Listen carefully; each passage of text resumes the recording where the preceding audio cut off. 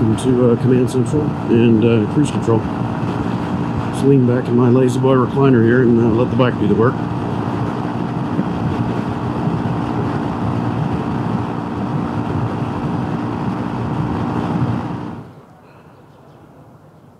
Okay, well, good morning to you all. It is Tuesday. I don't remember the date.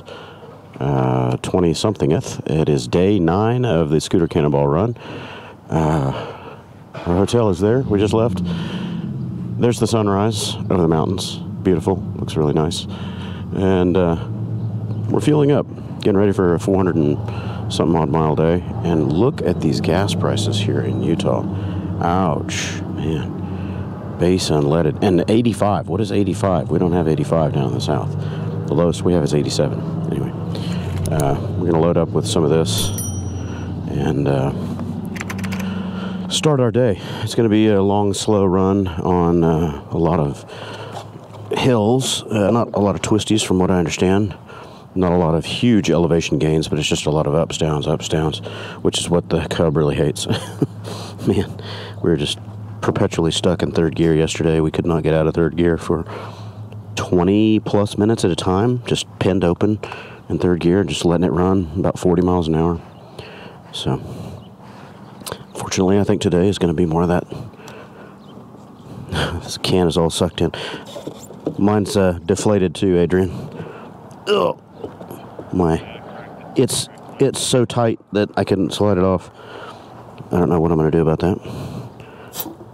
See if I can put a little more fuel in there. It's not going to take as much fuel as it used to because it's scrunched. Okay, good enough. Let's get this going. It's only a couple minutes. We're debating on, our check-ins and times and all that kind of stuff, but we're going to be stuck on the road for so long, we're not making any time. Okay. $3.93 a gallon. Holy monkey.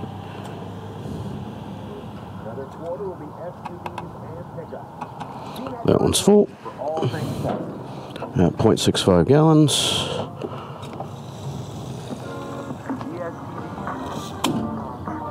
That one's full and dripping. And that one's pretty close to full. Oh, let's give it a penny. No, let's give it 5 pennies. 75. So that's what I've been averaging daily, is around $8 to $10 in fuel for this trip. Not getting the kind of fuel economy we normally do because it is just flat out.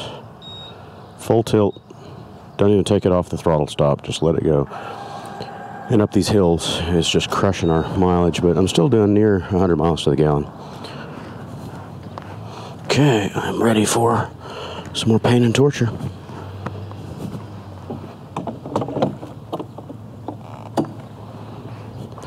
Some more self-inflicted sadomasochist nonsense that has no purpose other than bragging rights. Oh, that's better. No, let's keep rotating it up. Oh, no, that's going to get too tight later. Okay, that'll do. Okay, then. Mileage recording. Get on the road. Okay, it's all recorded. I'm going to tally the fuel stats, figure out how much it costs per day. Figuring the overall mileage is going to be a little tricky or miles per gallon per fill will be tricky because we're doing staggered sets. But anyway, I'll figure it out. So we're going to go back and check in again. Why not? Why not? Here we go. Right, get down. Can he make the U-turn in tight quarters with the trailer? I'm scrubbing the trailer. I can feel it. The bike turns a tighter radius than the trailer does, so you end up kind of dragging the trailer around. Hotel.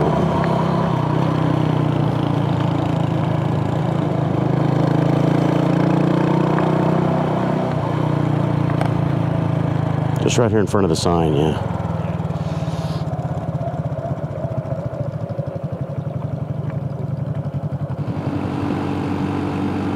Okay, so we're on the road. Adrian and I were just discussing this is our earliest start, we think. It's about 6:30 in the morning. Getting out crack of dawn. Hopefully that'll set a better tone for the day as far as progress goes. It's going to be a very hot day from what we understand, and it's just rolling hills and plains and stuff, slowly losing altitude from the Rockies here, but a lot of ups and downs and ups and downs. So our overall gain is still going to be significant as far as feet climbed, but our net result at the end of the day is going to be much lower, closer to sea level. But as far as getting an early start, we're noticing that the experienced riders that have done the Cannonball are getting out very early, probably for a lot of reasons. One is to cover as much of the day as possible and get out of the heat. Obviously, to get in early at the destination, but we're wondering if part of it isn't to avoid getting mired down in other people's problems. It's good to help, but when you've got to cover these kind of miles, especially in the heat, if you get stuck in somebody else's problems early in the morning because they weren't prepared or they're having mechanical issues or whatever that weren't addressed, then you are almost dooming yourself to a miserable day and dooming yourself to failure. It's the unfortunate truth. So kind of noticing that all the experienced ones are getting out super early before anybody else is up, so they don't get stuck in other problems. I get it. I like to help, but sometimes that help isn't really beneficial in some cases. You help the spider that's constantly dangling by the drain, and it's been doing that forever, and then suddenly you intervene, and the next day the spider's dead. So, okay, I didn't help. Let them sort it out.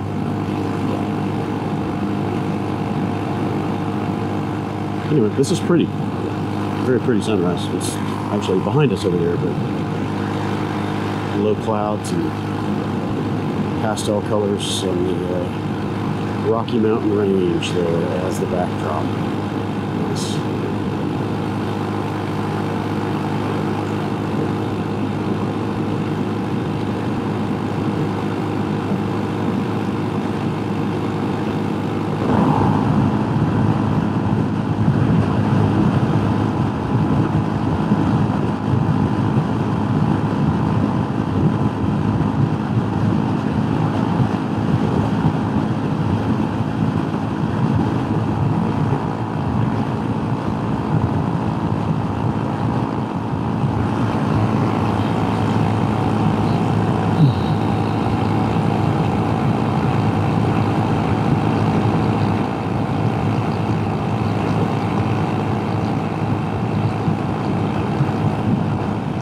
This is a fairly slow but efficient way to turn a rounded motorcycle tire into a cylinder.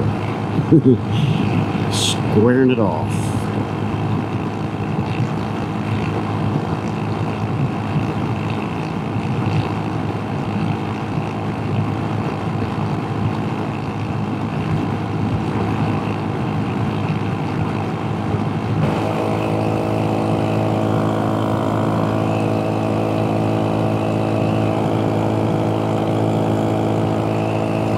Still pinned in third gear. Can't get past 45.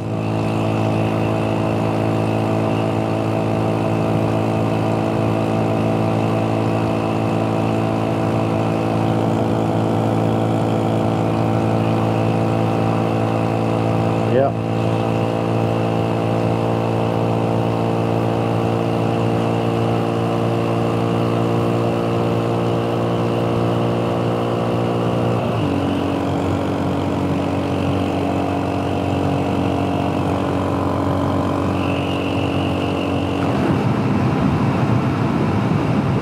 Downhill speed run. Tuck in, tuck in.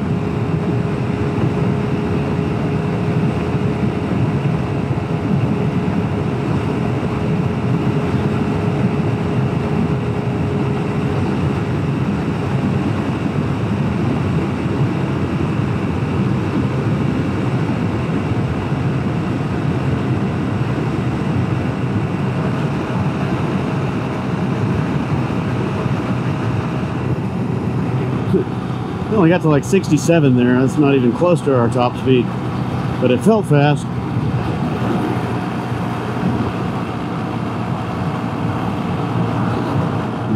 Welcome to Command Central and Cruise Control.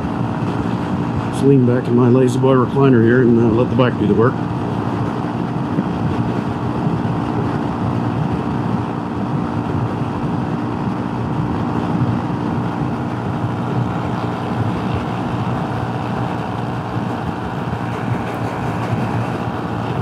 Those are some big mounds of dirt.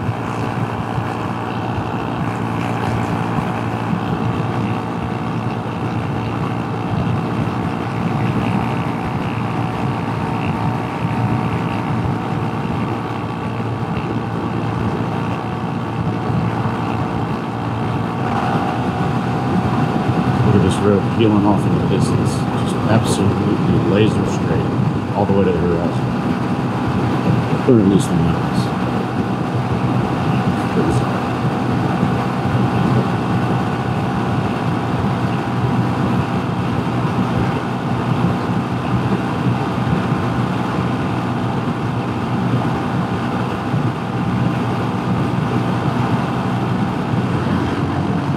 So that was about a 1,500 foot climb right there.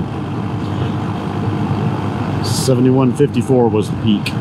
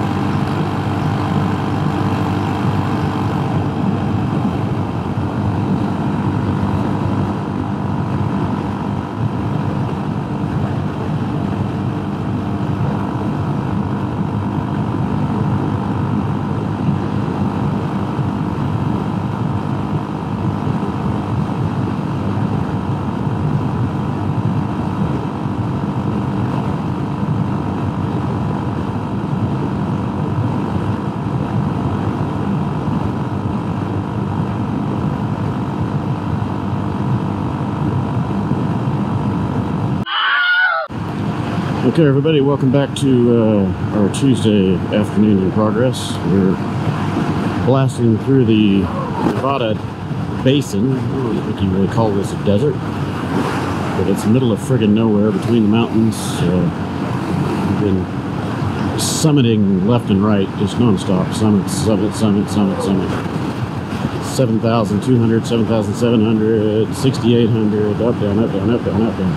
It's kicking our butts in these cubs. So we can only go about 34 miles an hour up on most of the hills. So, anyway, this is more flatland here. We're trying to make some time into the wind at 50 miles an hour. And we've got about 39 miles to our next checkpoint. All the vibration from my windscreen bouncing around killed my GoPro 8 apparently, because it refuses to turn on now. Fresh battery, no good. Plug it into power, no good. So I've got a GoPro Plus warranty on all that stuff, so I guess that one's going back for a replacement. Check out that view. It's pretty cool. So check out that view. That's pretty cool. I wonder what we're headed into here. Lake of some kind. I don't know what this is.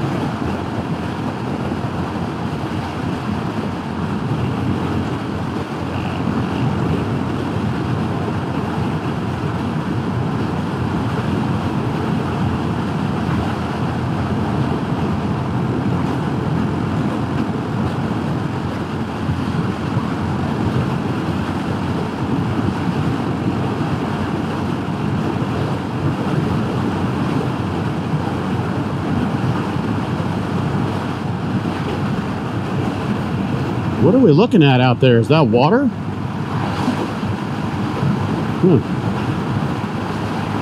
Very strange.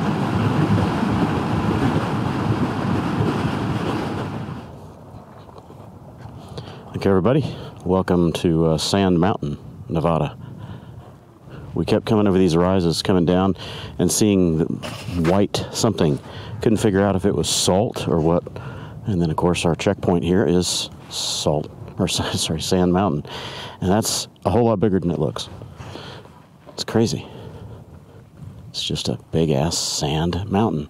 Everything else around here is rock and dirt, and that's sand. And it's all sand all through here. Anyway, Adrian has already taken off. We filled up. I'm going to go catch him. Maybe. Hopefully.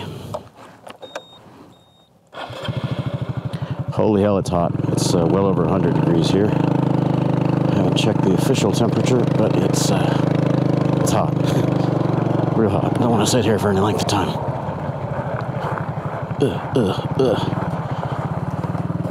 Done with gravel. Damn it. I hate gravel.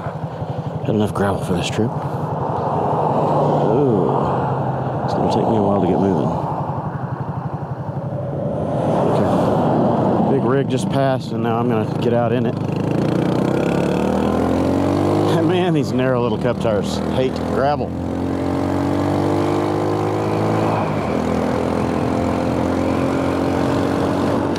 Okay, I'm rolling. I don't know how far out you are, if you can still hear me. Nope, he just faded. So he must be well over a mile out. Oh, it felt good to get moving there for a second, but now it just feels like a blast furnace. Oh, it's hot out here.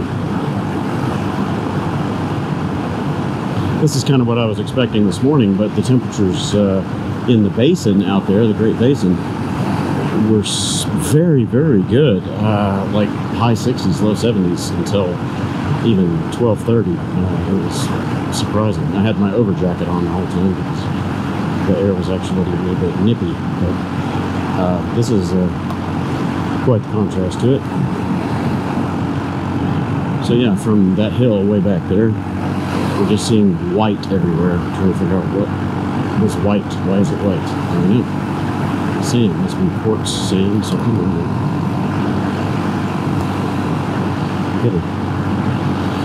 Hunker down, try to make up some distance. Because I bet he's hauling butt in traffic.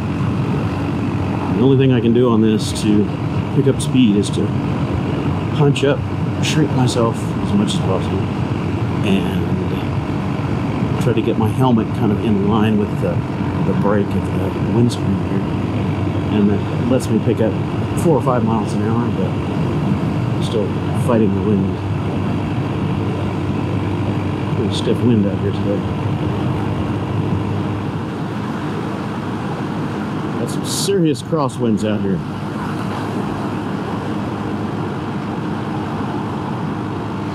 There's a 40-mile-an-hour crosswind just out of nowhere.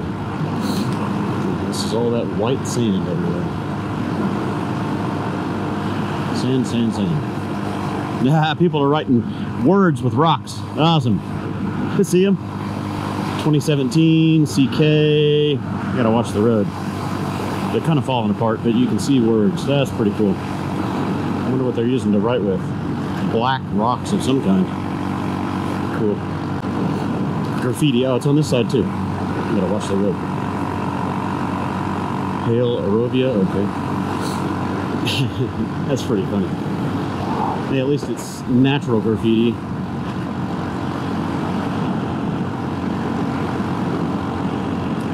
Okay, so this I would say is definitely the desert. You got the basin, you got the foothills, you got desert, you got whatever. But this to me is desert. It's sand. Sand equals desert, right? I've never been here before. I've been through Nevada, just going to California before, but from a southern route, not in this area. This is all new to me.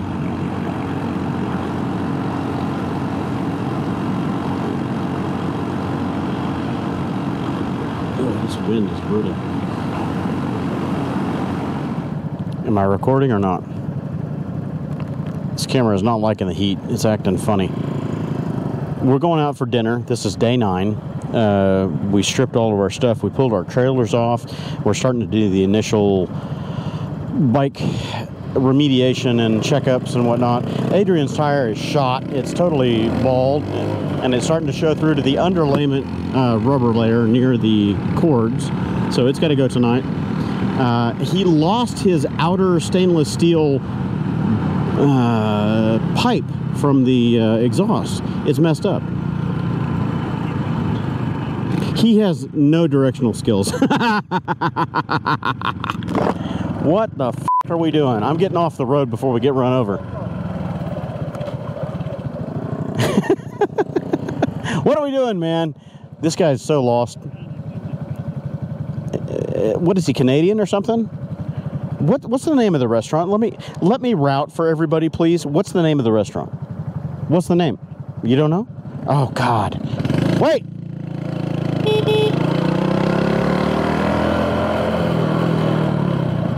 What's the name of the restaurant? Red's. I keep losing my signal. Red's what? Red's Bar and Grill. Red's Bar and Grill. I'm going to be the backup navigator. You can lead, actually. My phone keeps... It's 0.2 miles. We're done. It's on the mount. It's getting charged. You guys should hear the conversation in my headset. I'm driving.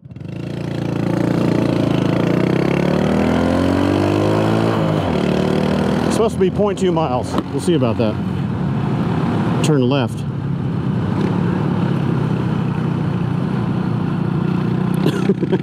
He said he keeps losing his signal, but we think he's directionally challenged. Anyway, yeah, exhaust problems. These Takigawa pea shooter exhausts are crap. Absolute crap.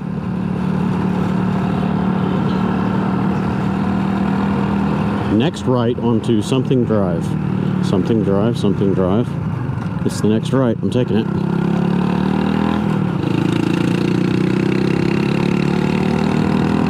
.600 feet, turn right. I think we're doing a U-turn. We're doing a U-turn. That's it. He sent us the wrong way, so now I'm fixing the problem.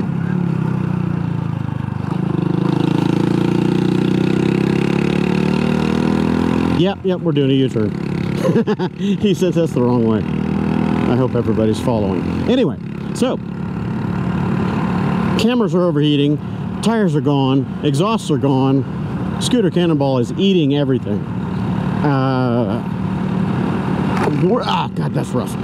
We're about to go eat food, so next right. So is it on the right?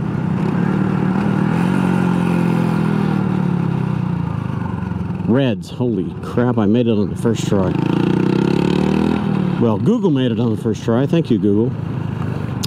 Yeah, so anyway, we're going to survey the damage, do a bunch of maintenance tonight, and this is our spot right here.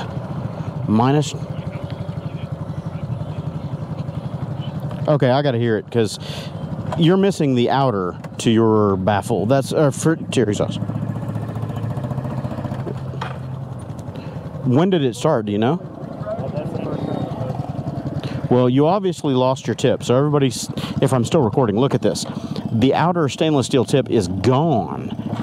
It doesn't look like mine. This is a narrower tip than mine. So this section, the stainless steel on mine, is bent up. That inner pipe right there is what still exists on his. That's all that's left. So these Takigawa exhausts are not surviving high temp, high heat, long run, 10,000 mile. We haven't even made 10,000 miles. We're 6,500 miles, so we're 68, whatever. Anyway, we're going to eat.